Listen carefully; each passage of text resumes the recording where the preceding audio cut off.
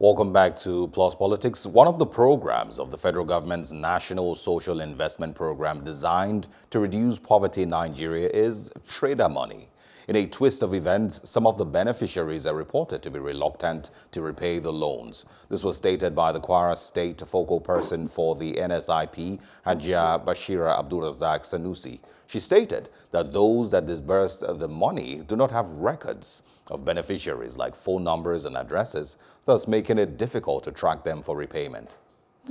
Still with us on the program this evening, Ose Aneni, a political analyst and of course a hotelier. Thank you very much for joining us once again. Glad to still be here. So I'm gonna start the conversation by quoting once again the Kwara State Focal Person for the National Social Investment Program, Abdulrazaq-Sanusi. She said, in quote, "Those that disburse the money do not have records of beneficiaries, like phone numbers and addresses, and thus it's making it difficult to track them for repayment." Help make this clearer to understand, if you can. I mean, it's very easy. And I'll speak a little bit more passionately about this because of the insidious role I think this particular program played in the 2019 elections. The trader money program was rolled out just before the elections in a manner that seemed to indicate that it was being used to induce votes for the government in power. And this is not just me. Independent observers of the 2019 elections, have come to that conclusion as well. And you would see, it wasn't just the general election. You would see how, when you have off-cycle elections, Osun or Ekiti, a month to the elections or a couple of weeks to the elections, this trader money carnival will roll into the state and they'll go to markets and they'll start disbursing cash to traders. The unspoken contract was that this is what you will get if you support us. So I regardless of whatever financial arguments could have been made for the trader money program, and I'll get to that in a bit, you know, it's the way it was deployed in 2019, I think, was disgraceful. Now, going to looking at the program itself, I spoke in last segment about how social investment programs sort of like serve as a safety net, you know. So when you give someone 10,000 naira, that 10,000 naira is not going to help them get out of poverty. It will keep their stores open. It may help them pay taxes, help them buy some more stock. But, you know, it's the quantum of the loans was so microscopic that, you know, it would not kickstart any engine of growth or prosperity. And also, just because of the manner it was rolled out, it was bound to fail. It was not collateralized. There was very, very lax record taking. So it was bound to fail. And I think what particularly frustrates me about the trader money program was that it's not the first of these sorts of schemes. In Kebbi State, for instance, when this government rolled out the Anchors Borage program, again, a very similar scheme that would give small amounts of money to farmers to help them boost productivity. What was reported was that most of these farmers used it to repair houses, to buy wives, and said when the people came back to take the money, or to collect the loans back, that this is our share of democracy. We were told that this is our share for voting for Baba. You know, so it was hilarious. In Kebbi State, I think the government took about 70,000 farmers to court for their refusal to pay.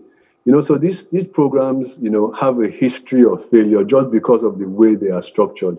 When you have people taking cash to markets, there's no accountability, there's no transparency. So how in any sane society do you expect loans to be repaid or for these programs to be sustainable? You know, so in a nutshell, it's not unsurprising. We keep up doing the same thing. I hear that the central bank is again rolling out similar microcredit schemes to sort of like boost productivity within this COVID period. It's using the same format, the same template. It will still fail. The only benefit I see is that, money does eventually get into the hands of the end users. But any expectation that these loans will be repaid is an unrealistic one. There's an argument, about the process with which the trade-up money was executed. Some say that it wasn't necessarily a cash-in-hand process. It was via bank accounts and the likes. Is there any confirmation about how exactly it was, these funds were disbursed to the beneficiaries? I mean, semantics, so if it was through BVN, for instance, as this argument is claiming, then you don't need phone numbers. You have the detail, the biometrics of the recipients. That's what the BVN is. Your bank verification number. They take your fingerprints, your name, your number, everything. Yeah. So it's semantics, and I think it's just the horse has bolted, and we're now trying to close the stable door. The trader money, it's failed. I hope we never see it again. There are 2 elections around the corner. I'm thankful that we didn't see the trader money caravan in Edo State, and I think I understand. So let me try and reframe this. I understand the president's desire to help Nigerians. I understand his welfarist leanings. You want to help people, but you cannot help people without strong institutional frameworks. I think this program should have been disbursed maybe through the banks, maybe through microfinance organizations. I don't think there's a lack of efficiency when government institutions are running these sorts of programs. The gaps are so wide that it allows abuse, it allows corruption. And if we really want to help, I think, maybe part of what the Atedo Peterside committee has to do is try to find a way to really develop strong institutional frameworks that, in the first instance, allow the money reach the beneficiaries. And in the second instance, because we are a broke country, allow the federal government to reclaim these loans. How much of an indictment would you say this should be on the current administration, if we're keeping it in mind that, we should be trying to save at this time? And so if the government itself allows funds like this to be passed hand to hand around the country without any clarification of how it's going to come back, without any, any care taken into ensuring that the money does, get back to the government. Is this an indictment on the government? It is. I think maybe not on their, it's not an indictment on their desire to do good. I think it's an indictment on their capacity to execute whatever plans they have. I think they need to focus on priorities. So we are the poverty capital of the world. Our GDP is 6.1% in the negative. Yeah. We are projected to face a depression. So I won't come on here and say that the government should suspend the social welfare programs. I think maybe now more than ever before, we need them. But what I will say is that there needs to be a shrinking of government, and there needs to be sort of, even within this social welfare program, a prioritization of how these funds are best efficiently used. And talking about priorities, for instance, in the Vice President's COVID sustainability plan, it will amaze you to know that there was an insert there from the Ministry of Aviation to spend billions of naira on a national carrier. Now, it boggles the mind to think that, in the middle of a global pandemic, government is willing to invest billions of naira in a national carrier when people are not traveling, when you need to stay at home and stay safe, when there are more pressing, fundamental, ground-level, granular needs that they need to meet. So I think the government just really needs to, take a step back and prioritize what it needs to spend our very, very scarce resources on.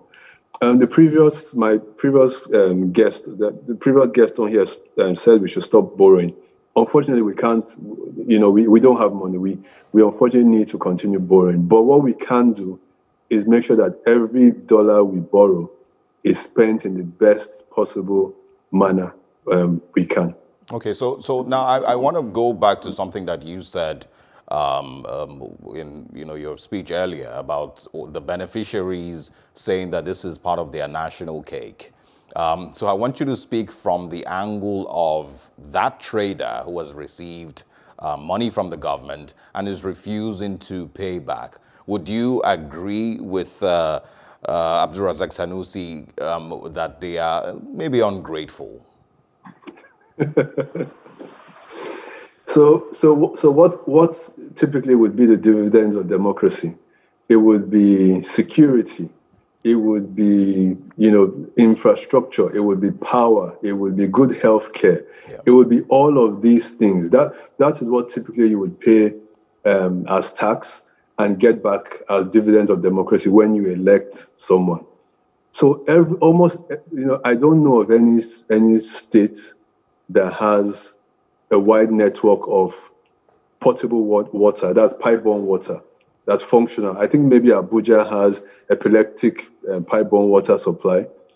So almost everybody is buying water from Merua or, you sink a borehole. Almost, if you are lucky, you have a generator.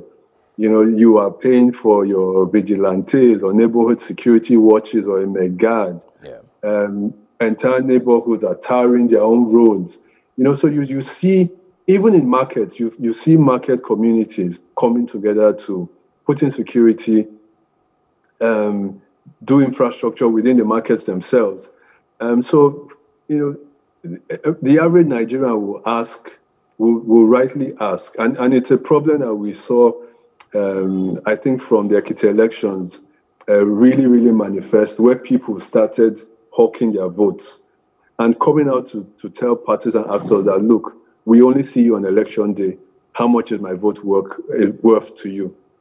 So I think what government needs to do is almost, it needs to show Nigerians that it is deserving of our trust. It needs to start really investing in things that matter to people on the ground, in security, in infrastructure, in healthcare at the basic, most primary level. And until it does that, I think Nigerians will see, because everybody cannot be a minister or a DG or a parastatal, I think Nigerians will see anything that comes from the central bank as fair game for them to take home. I don't think they are ungrateful. I think if firmer controls were put in place, they would have been unable to take advantage of the program.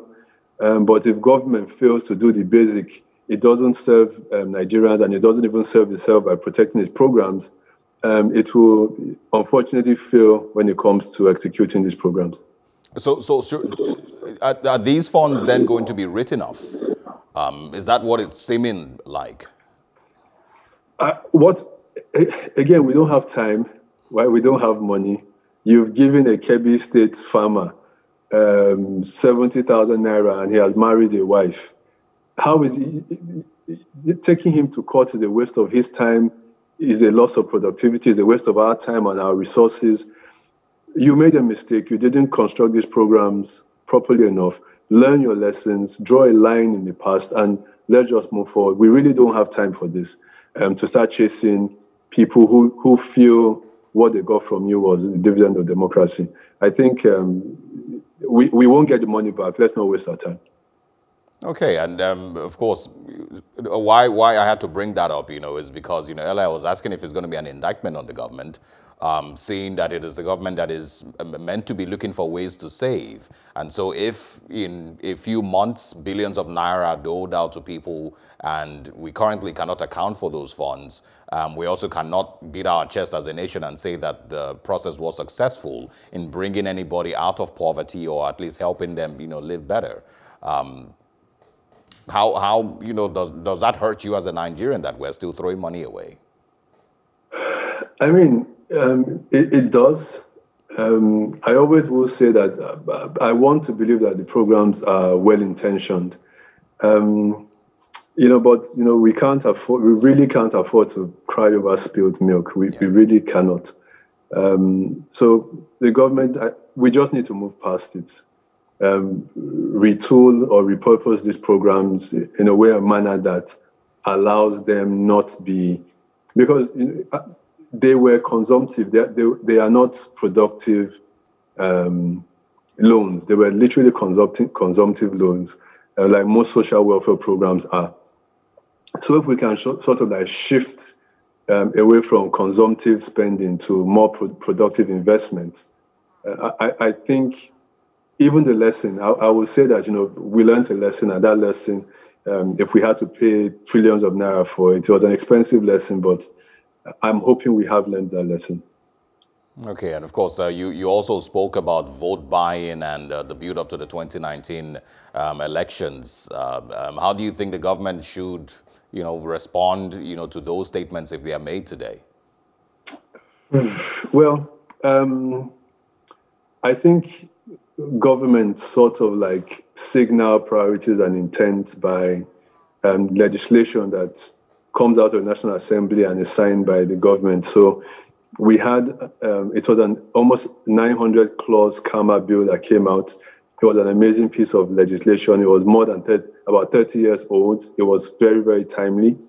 We've had the CBN Act that is in front of the president that is supposed to grant some sort of immunity to the CBN governor. We're having the water resources bill. We're having the speech bills. We're having all of that. If electoral reform was a priority for this administration, they've been here for 5 years now. It should have been passed. And when you signal that, and the fact that it hasn't gives the signal that it's not a priority for this government. Maybe it's more important to win elections than it is to reform the process that leads to those victories. I don't know. Yeah. I can only speculate. But if it was truly important to this government, I think after taking part in 2015 election and 2019 election, the first bill that came out of the National Assembly and the president signed should have been an electoral reform bill. And maybe that's one way that, we could start sort of like seeing sanity return to our electoral process. Yeah. Osarogie, thank you so much for speaking with us. Really interesting talking to you, and looking forward to having another conversation with you again. It was a pleasure. And thank you for staying with us. We'll take a short break now. When we return, I'll be giving my take. Stay with us.